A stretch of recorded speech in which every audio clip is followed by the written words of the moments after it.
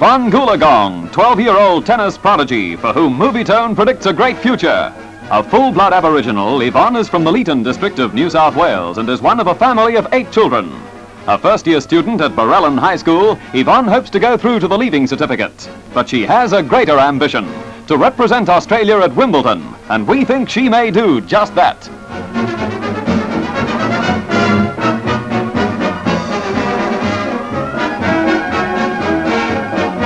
Another youngster with a great future is 11 years old DEIDRE Pearson, a former polio victim whose legs were in irons for 3 years.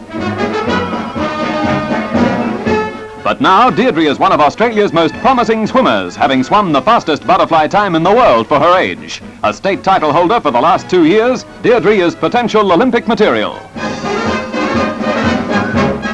And to show how successful our predictions can be, here's 2 years old Kim Herford. Swimming was in the baby's blood, as Father Sam was a former national champion and hoped his little girl would follow in Dad's footsteps.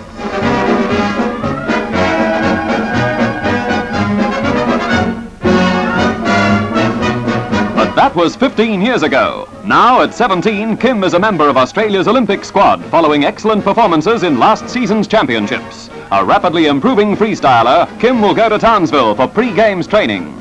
Kim's representation at Tokyo will give Sam his greatest coaching thrill, and for both, it will be a dream come true.